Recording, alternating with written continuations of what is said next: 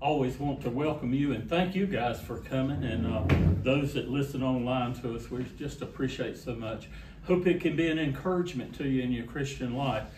We have been for about 4 or 5 weeks studying about Jacob in the book of Genesis. Now we come to the story about Joseph and his life. And I think we're going to have 5 lessons that will deal with this. We've been looking at families in the book of Genesis.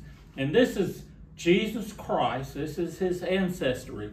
These are the patriarchs of the Old Testament. They're the ones that founded the nation of Israel. We studied about Jacob, and God changed his name to Israel. And we know that this country was named after him, and they have their roots, and we have our Christian roots in this group of people. I think God instituted families, and they play such an important role. And if you've been in a good family, you understand that. If you haven't been in a good family, hopefully you've been in a good church family, because you find that there are people there that love you and care for you. They don't have motives to just love you. They just love you in the Lord. And so this family, as we look at this, I want to remind you, this has been such a dysfunctional family. You would think that the family of Jesus, his ancestors, well, maybe they're a special group or they're special behavior, but we'll find that this was a pretty wicked group. And one of the things I love when I read that, it gives us all hope that in our failures, failure is not final, is it? Thank goodness. And we can be forgiven of our sins. We can be restored in the Lord Jesus Christ. And he doesn't give up on us. These men are going to find their place in God's economy and God's family. And let's just begin to look at it. Joseph, let me tell you a little bit about Joseph. There are many in the Old Testament, his brothers. There are so many bad things that are given about him. I'll just give you a couple of examples. Reuben and Judah, they were both had incest problems. We look at Simeon and Levi. We looked at that in the rape of their sister.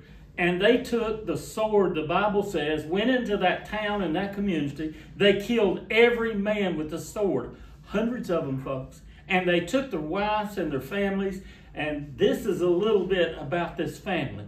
And we know, because we've studied Joseph before, and when we were kids in Sunday school, that they sold him into slavery. We know how they treated him. So we get a glimpse into this family. But Joseph is so different. The Bible doesn't really speak anything bad about Joseph. Kind of unusual. And when you look at him, I think as we go through this, you're going to see a picture of the Lord Jesus Christ. Now, as we look at this, there's so many things that relate to that. We've talked about in the Old Testament and then the New Testament, and one of the things that you will find is the things that are concealed in the Old Testament many times are revealed in the New Testament. Let me just give you one example, okay, outside of this. We know the story of Jonah, don't we? How long did Jonah stay in the belly of the whale? 3 days. We read that 3 days. That doesn't sound like too much. We come to the New Testament, and Jesus said this. He answered and said unto them, an evil and adulterous generation seeks after a sign, and no sign will be given to it except the sign of the prophet Jonah. For as Jonah was 3 days and 3 nights in the belly of the great fish, so will the Son of Man be 3 days and 3 nights in the heart of the earth. The men of Nineveh will rise up in judgment with this generation and condemn it, because they repented at the preaching of Jonah, and indeed a greater than Jonah is here. You see, God had a purpose for that story. That story was more than just a story of a fish. It was a prophecy. It was a picture that Jesus Christ was going to come. He was going to spend 3 days in the tomb. And so as you read so many of these things, you begin to look at them in the New Testament, and we've talked about the ark. We've talked about all those pictures that God paints, and then we see it, and I think one of the most revealing is that when Abraham offered Isaac. That was a picture of what God was going to do with his son on Calvary, except he was not going to spare his son like he spared Isaac. And so as we look at this, we begin to see this family. I want to begin, I think your quarterly starts in about verse 5. I want to begin in the beginning of that chapter. Now Jacob dwelled in the land where his father was a stranger, in the land of Canaan. This is the land that Abraham was promised. Jacob has, remember, he had gone to Laban. He's finally come back home and he's dwelling there. And this is the history of Jacob. Joseph, being 17 years old, was feeding the flock with his brother. And the lad was with the sons of Bela and the sons of Zilpah and his father's wives. And Joseph brought a bad report to them to his father. Now this is the beginning of the resentment of his brothers, okay? Joseph was treated differently. We've talked about this. We talked about it, how Isaac and Rebekah treated Esau and Jacob different. And we talked about how some of these traits just seem to hang on to our family until somebody breaks the cycle. And we see that in this next verse, now Israel, or Jacob, loved Joseph more than all his children, because he was the son of his old age, and also made for him a tunic of many colors. You know, his feelings was one thing, but when he took action and he made a difference in that son that was visible to everybody and to those other sons, that was a problem. We talked about that in this story of Genesis, how as parenting, it is essential that we understand that so many of these things will bring a problem to our family. They'll bring difficulty that will last sometimes more than one generation. And then this next verse says, but when his brothers saw that their father loved him more, and it's not going to be concealed in a family, folks. There's not many secrets in a family, is there? You know and you see all of his brothers, they hated him and could not speak peaceably unto him. It started with jealousy. Jealousy is when somebody has something that we don't. They have a privilege that we don't. They have a special place that we don't. And we envy that and we want that. And it began with jealousy and it has progressed and now it's turned to hatred. When you look at the spectrum, you have love here and you have hatred here. And what does love do? Love brings us together. Love will bind us together. Hatred will separate us. It will cause all kinds of problems in this family. And Jacob, you would think he would have learned that lesson because he was a victim of that lesson, but he has not. Now Joseph had a dream and he told it to his brothers, and they hated him even more. It seems like when this progression starts, Joseph can't do anything right, because anything that he does, his brothers are going to look at it in the light of his father, how his father loves him, and through jealousy and through hatred. And so he has a dream. Now, the Bible doesn't speak evil about Joseph, but this is the only thing that I have a question about, whether he was, remember, he's 17 years old, and he tells these dreams to his brothers. And we look at this and say he might have been better off if he had kept that to himself, but he didn't. And let's look at what happened. So he said to them, please hear this dream which I have dreamed. There we were, binding sheaves in the field, when behold, my sheaf rose and stood upright, and indeed your sheaves stood all around and bowed down to my sheaf. Now, sometimes you can go and see if corn, they'll take corn stalks and tie them together. That's a sheaf. It can be wheat. It can be all kinds of things. Joseph said, all of us had one. Mine stood up in the middle of the field, and all of yours, they bowed down and to this sheaf. Now, what do you think these brothers felt when they heard that? I mean, this is like pouring gasoline on a fire, isn't it? They don't want to hear that. And so they hated him even more because of this. And his brother said to him, shall you indeed reign over us? Or shall you indeed have dominion over us? Well, one day he is. One day he is, but that's not what they want to hear. And so they hated him even more for his dreams and for his words. So Joseph kind of innocently just tells them the dream. And these two dreams, he has two dreams, kind of direct Joseph's life. It really reveals to him a little bit about the purpose of what God is going to do with him. He doesn't know directly, but these dreams, as he goes to Egypt, we know he interprets dreams. He interpreted dreams for for the two men in prison. He interpreted dreams for Pharaoh. And I have an idea that Joseph knows that there's going to be something in his life that God has for him.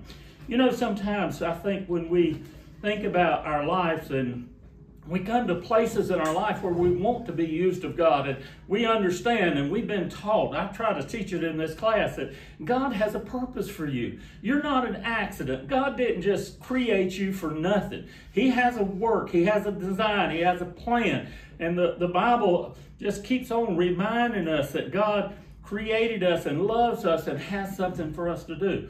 And we all kind of wrestle with that. And when we look at Joseph, he is such a positive example of how we deal with that. You see, we're going to look, and in just a few minutes, adversity is going to come. Trouble's going to come. He's not going to see anything. He's going to be in darkness. He's going to be left in darkness. It's pretty easy when things are good to worship the Lord. As a matter of fact, I'm going to bet more people find God in adversity than they do in prosperity. Amen? We all know that. It's when the bottom falls out that we start looking for God. But in our prosperity, when we're being blessed, it's hard. And one of the things about Joseph, you're going to see a consistency through the bad times. And then finally the good times come. And we see his character doesn't change through all that. And then let's look, he had another dream. This one's not in your quarterly. He dreamed still another dream and told it to his brothers. And said, look, I have dreamed another dream. This time the sun and the moon and the 11 stars. Wonder why 11 stars, not 10, not 12. Well, there are 12 brothers. That means his 11 brothers, okay? And what happens this time? And the 11 stars bow down to me. So he told it to his fathers and his brothers, and his father rebuked him, saying, what is this dream that you have dreamed? Shall your mother and I and your brothers indeed come to bow down on the earth before you? And his brothers, look at this, envied him. They're jealous. They've hated him. And now this envy, what is that? That's when we wish that we had what they have. We envy what somebody else wants. Listen, it's one of the tools of the devil that he will use on us in our life to distract us from worshiping God, to get us off track, and it'll bring all kinds of trouble into our life. So he envied him, but his father kept the matter in his mind. So we begin to see here the stories developing. We see a little bit about Joseph. We see about this family relationship. And I just want to mention, I jotted down a couple of things that we'll see in Joseph. First of all, his purpose. These dreams help him to know he has a purpose, and he stays faithful to that. We see his faithfulness. We're going to see his endurance. We're going to see his courage. We're going to see his devotion to God. We're going to see his character, and that's going to be tested. And then we'll see his faith, and we'll see his reliance on his God. So as we look at this, what happened? Well, the next couple of verses, then the brothers went to feed their father's flock in Shechem. And Israel said to Joseph, are not your brothers feeding the flock in Shechem? Come, and I will send you to them. So he said, here I am. And then he said unto him, please go and see if it's well with your brothers and well with the flocks, and bring back word to me. So he sent him out of the valley of Hebron unto Shechem. Now there was a certain man found him, and there he was in the field wandering, and the man asked him, what are you seeking? And he said, I'm seeking my brothers. And he tells him that they're in Dothan. Now, he's traveled about 50 or 60 miles. This is not just walking out in the backyard, okay? He's traveled 50 or 60 miles, most likely on foot, probably a couple days' journey to get to where his brothers are. And then we pick up where your quarterly is. Now, when they saw him afar off, even before he came near to them, they conspired against him to kill him. You see the progression of what's happened. A difference has been made. And there's envy, and there's jealousy, and there's hatred. And then we come to this place to where they conspired. Jesus taught on the Sermon on the Mount. He taught us something that was so different from what the old prophets taught. The old prophets taught, if you do this, this is a sin, don't do this. Jesus took it so much farther. He said, listen, what you think The Bible says a tremendous statement. He says, as a man thinketh in his heart, so is he. Our thoughts are going to determine who we are, and it determines our action. And Jesus dealt with that, and he dealt with the fact, remember, he talked about murder, he talked about adultery, and he defined them this way. You don't have to shoot anybody. You don't have to have an adulterous affair. All you have to do is have the thought in your mind and entertain that thought, and you're guilty of that sin. Well, you see, these brothers, this sin of this attitude has started a long time ago, and it's not been dealt with. And can I tell you, that's what will happen to our mind if we don't deal with those thoughts and those things that are in our mind. The devil puts them there. My mother, I used to love what she said. She said, you can't help, that a bird flies over your head. But you can help if he builds a nest in your head. And that's the idea that we have to deal with this. These brothers, they just lived in that. The Bible in the book, I think it's Ephesians, maybe Paul's writing, where he talked about bitterness, a root of bitterness. It starts as a root, and then it grows. Mason and I were pulling some weeds, and you know what? Some of those weeds, if you don't pull every last one of them up, you know what's going to happen? They're going to come back, aren't they? And that root, you have to get to the root of it. And that bitterness grows, and it will just destroy us. C.S. Lewis one time, I don't know if you've read any of his writing. He wrote Mere Christianity. He was a great doctor, a Christian author, and you listen to many of the preachers today that they'll refer to his writings and some of the things that he did. But there was, in Cambridge, there was a group of professors that were sitting around the table, and they were discussing about all the differences in religion, and they were discussing how this one has this, and well, this one has this element in it too. And C.S. Lewis walked in the room, and they said, Dr. Lewis, what is the difference in Christianity versus all the other religions? What's the difference? And he said, the difference is really easy. The difference is forgiveness. God forgives. And you see, that's going to be the picture that we're going to see through this story, is it's not that these people are perfect, but God can offer forgiveness, and he can change lives, and he can change our heart, our mind, and our attitude. And just as, will you remember the lesson we had when Jacob wrestled at Peniel? And we talked about the fact that battle was a battle against himself. And the problem was Jacob had always run his life. He'd got everything that he had gotten. He'd gotten it the wrong way. And he came in a wrestling match with this angel. And what happened when he finally came to himself? He figured out what all of us have to figure out, folks. The Bible said, and Paul says, he says, I was crucified with Christ. But nevertheless, I still live. But he said, not me. Not me. See, he had a wrestling match too. We come to the place to where we have to give up the things that are important to us, the things and the ambitions and desires we have, and they have to become what God wants for us. We look at this story, and it happened, seems like very easily for Jacob. I mean, for Joseph, Jacob had to wrestle about that. And most of us have to wrestle about that. And so they conspired. Look at it. Then they said one to another, the dreamer is coming. Come therefore and let us now kill him and cast him in the pit. And we shall say some wild beast has devoured him. And we shall see what will become of his dreams. Wow, what a family. What a group of men. Here they are. I mean, the pages of the Bible just opened up and you see their heart, the evilness, and they're ready to kill Joseph. And look at what happens. But Reuben heard it, and he delivered him out of their hands and said, let us not kill him. And Reuben said to them, shed no blood, but cast him into the pit, which is in the wilderness, and do not lay a hand on him, that he might deliver him out of their hands and bring him back to his father. Reuben at least showed a little bit of mercy and good sense, and he thought, well, let's throw him in the pit, and I'll come back at a later time and I'll get him and deliver him to his father. But the story doesn't end there. And we look at these brothers, they have more intentions than that. Look at this next verse, verse 23. So it came to pass, when Joseph had come to his brothers, that they stripped Joseph of his tunic the tunic of many colors that was on him. They've been waiting. They've been waiting to get their hands on that, because that is the object that they relate to their father, showing such a difference. You know what?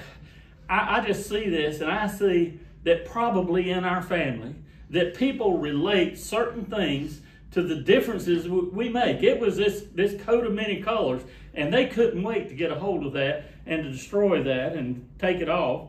And then they took him and cast him into the pit, and the pit was empty and there was no water in it. Well, this is a hot day. This is a hot environment. There's no water, and there he is in that pit.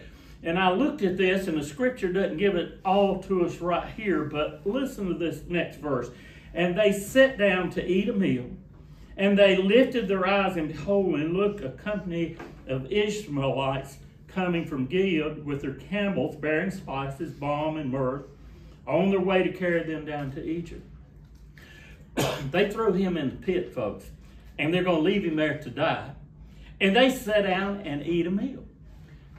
There's a couple of verses over, a couple of chapters over. Let me read you this. And this is later on, when the brothers finally go to Egypt and they're under conviction because all their things are falling apart in their life. Here's what they remember. Verse 21, for they said one to another, we are truly guilty concerning our brother, for we saw the anguish of his soul when he pleaded with us, and we would not hear. Therefore this distress has come upon us. You see, when he's in that pit, this verse of scripture just goes right on. But you can imagine what's happened. He's begging, he's pleading, they're sitting down and eating, and he's in the pit. Have they gotten cold-hearted? Cold-hearted. Folks, sin is progressive, isn't it? It gets in our life, and it gets worse and worse and worse, and it will take us down a road that we don't want to go on, and it will cost us a lot. These brothers, how far they've gone. And they sat down to eat a meal, and then they lifted their eyes and looked. There was a company of the Ishmaelites. These are descendants of Ishmael. So Judah said to his brothers, what profit is there if we kill our brother and conceal his blood? Come and let us sell him to the Ishmaelites, and let not our hand be upon him, for he is our brother and our flesh. And his brothers listen. They have enough good thought to think he's our brother, we shouldn't kill him. But look at what they're doing. I mean, it's only an act of God that he doesn't die. And then the Midianite traders passed by, so the brothers pulled Joseph up and lifted him out of the pit and sold him to the Ishmaelites for 20 shekels of silver. And they took Joseph to Egypt. Well, here's a man that has dreams, 17 years old, has a lot of ambition. He thinks God has a purpose for his life. And we don't see anything bad yet. And we know as we go a little farther in the story, he maintained his integrity. He maintained his faith in God. But he's in a dark place right now, isn't he? Every time I teach, I'm made aware that there are people that are in that position in their life. They're in the dark time. There are times, sometimes, folks, when we can't see the sunshine. It's cloudy over our life. Sometimes it's family issues. Sometimes it's personal issues. But Satan has his work and does his job on all of us, doesn't he? And life itself, the Bible says it's full of briars and thorns, and life at its very best has troubles and temptations and problems. And when we look at Joseph, I don't know about you, the times that I've been down in my life and I can't see, sometimes we want to panic, don't we? I mean, we just feel like God has deserted us and he's left us. And Jacob, what we see here, that his faith is stronger than the obstacles that he's facing. And that's the key in the success of life, isn't it? When we understand that God is bigger than our problems. Jesus in the New Testament talked about that, and the writer in the Bible says, greater is he that is in me than he that's in the world. Our faith can carry us through. And I look at this and I say there are people that are suffering and there are people that are troubled. You go outside of this church and, you know, we come to church and we usually talk pretty positive about things and we try to be a good example to those around us. But you just go out there and listen to some people's stories and listen to the difficulties that they've been when you ask them how you are, and they begin to get serious and they tell you the troubles that they have. And listen, folks, I'm reminded that that's why Jesus Christ came. That's why he's here. That's the difference in having him in our life, is that when we go through these times, that we can persevere, that we can continue on because he's faithful to the end. And we know that he is looking after us. I love those passages that remind us he will never leave us. He'll never forsake us. He's not going to give up on us, folks. When I look at this family right here, I see a lot of reason God should have given up on these 12 men. He should have given up. They had plenty of reasons to give up. But listen, what God is fixing to do. I'm going to give you a little advertisement for the next lessons, okay? What God is fixing to do, he's fixing to bring these 11 men to themselves just like he brought Jacob to himself. And he's going to mold them, and he's going to make them, and he's going to use Joseph to do that. Now, if Joseph is not faithful, if Joseph does not keep his head up, if he doesn't persevere, I'm going to tell you what, this whole family is going to perish. That's what's going to happen. They're all going to be lost. But thank goodness that the Bible pictures this. And I told you earlier in the New Testament, there's a parallel to that and the Lord Jesus Christ. You're going to see what Christ did for us, Joseph did for his brothers.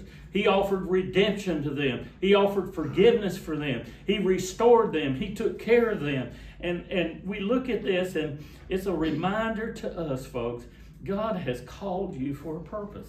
I don't know what your purpose is, but you just be faithful. And when you don't know and you can't see and you don't understand, you just keep on being faithful.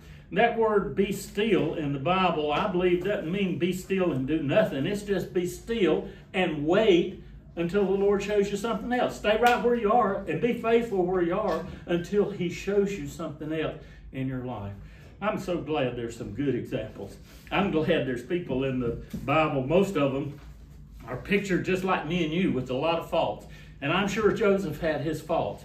But the Bible gives us a picture here that we can live above our circumstances, folks. There's a power that's greater in this world that can help us to be overcomers and not victims. I look at Joseph, there's so many times he could have been a victim. He could have cried out. He could have felt sorry for himself. But he understood God had a purpose. God had a reason for that. It helps me to understand. I don't always know the purpose, but I know God's in control, isn't he? He's in control of my life, and he's in control of your life. And thank goodness that he's faithful to us as his children. Let's bow for our prayer. Lord, you have, throughout my life, been so faithful to me. And there's been so many times that I couldn't see. I just couldn't see. I was in darkness.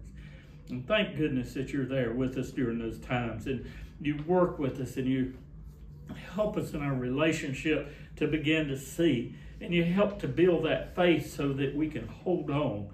Lord, I just know there are people that are going through struggles and trials, and I just pray that they would look at this example of Joseph and that it would increase their faith, that it would make them understand that you haven't given up on them and you're not thrown in the towel on them, but there is a purpose, and God, you're faithful to complete that.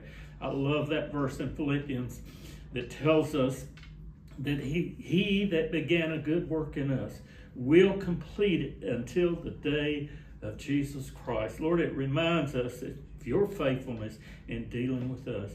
Lord, I thank you for this class, and I thank you for just their faithfulness in their walk with the Lord. And I pray for their families. I pray for Matt as he goes to his vocation. I pray that you would be with him. I know he can be a great blessing and a great witness for the Lord Jesus Christ. Thank you for the time that he's been here with us. Forgive us of our sins and our shortcomings. Bless our pastor in the service that follows. We ask it all in Jesus' name. Amen.